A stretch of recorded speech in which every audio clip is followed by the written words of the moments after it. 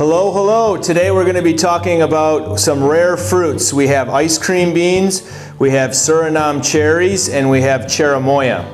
The ice cream bean is this right here. It is, there's several species that are called by the common name ice cream bean. And what you're looking at here is the seed pod of it. They range from these short ones about the length of a hand all the way up to about 3 feet or so. And let me cut one of these open. The pod contains seeds, black seeds that are surrounded by this white pulp. Beautiful large seeds, and this white pulp is the part that you eat. Let me take some of that out. And it has the texture, some describe it as cotton candy. It really is very similar to the flavor of vanilla ice cream, hence the name. Really sweet, quite nice. The seeds you want to just kind of work around, but the white flesh there is what you're looking for. Really is kind of a neat novelty. Culinarily speaking, I'm not sure exactly how it would be best suited, probably just eating out of hand like this.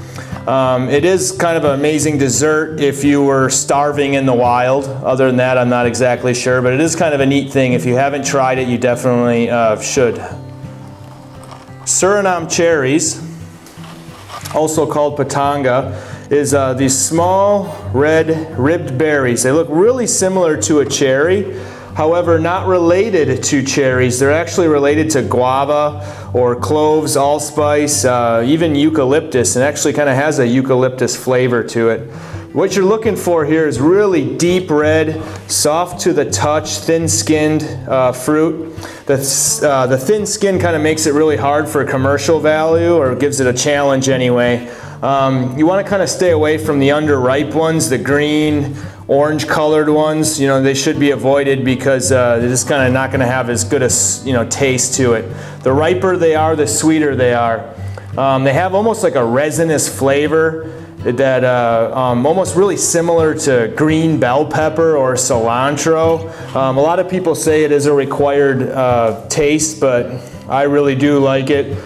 Brazil uses them to make jams, also really great relishes, or my favorite is the chiffon pie, really kind of a unique item. Cherimoya is this guy here. There's several different varieties of them. Some of them you'll see with the thumbprint almost looking fruit. There's also other ones that have a little more spiny.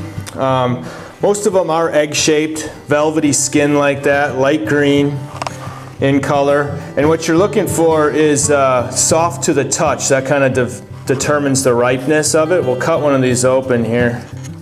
It's also called the custard apple. And the white pulp has an amazing, almost banana, vanilla, mango, papaya, pineapple flavor to it.